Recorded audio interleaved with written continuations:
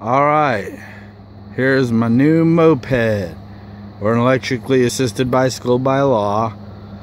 It's the replacement for the XB-615. It's called the Cabo Cruiser Elite, and so far I've been really happy with this thing. As you can see, it's got LED tail lights and brake lights.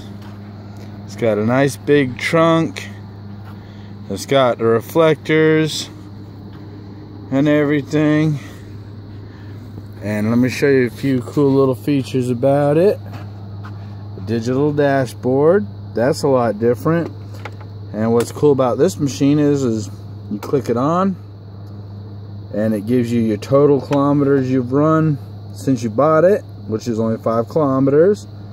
Give it a second and it'll reset, boom, to your current, and of course the battery meter.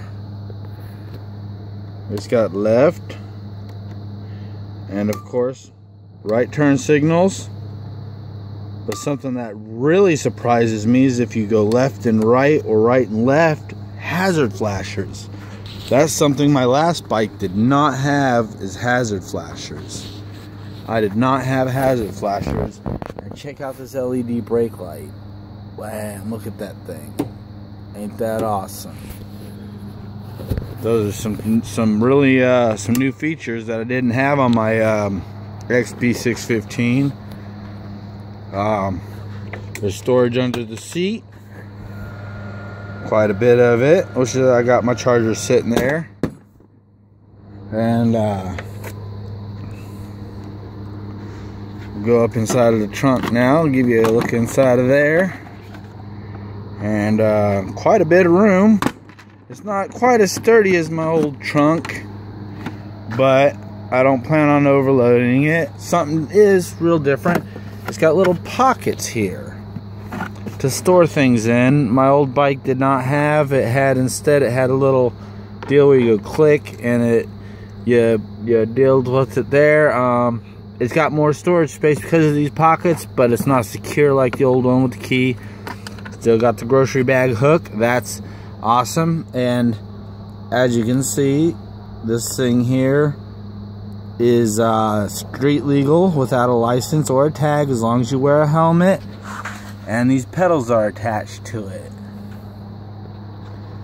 Let's check out the headlight if you'd like. Oops. Oh, and this one comes with 2 different keys. One key's from the trunk and one key's for the ignition. And again, let's do that one more time. Look at everything that shows up. Alright, turn the headlight on. Pretty bright.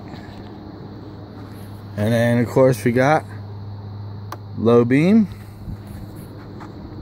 Not so bright, or it's the same wattage, but it's at a different angle.